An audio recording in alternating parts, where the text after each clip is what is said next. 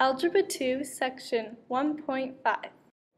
The question: what is the height of the parachute after 5 minutes in descent?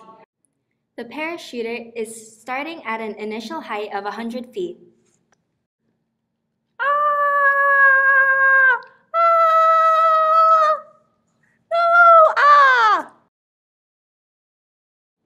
To find the height after 5 minutes, we need to use this equation.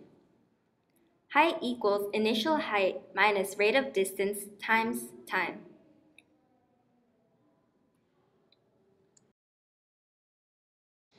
T represents time in minutes and H represents height in feet. The parachuter is at 100 feet at 0 minutes. She decreases 10 feet in height every minute. To solve the equation, you must plug in 100, which is the initial height, minus 10, which is the rate of distance, multiplied by time. So if you begin to solve this equation, since time is 5 minutes, let's begin to solve. So h equals 100 feet minus 10 times 5, which is 50. So h equals 100 minus 50, which is 50 feet. This means that after 5 minutes, Polly has fallen 50 feet. What is the rate at which Lizzie runs?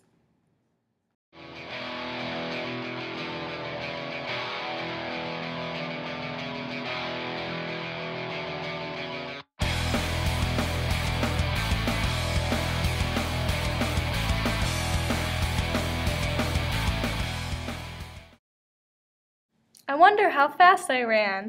To determine the rate at which I ran, we use the equation d equals r multiplied by t.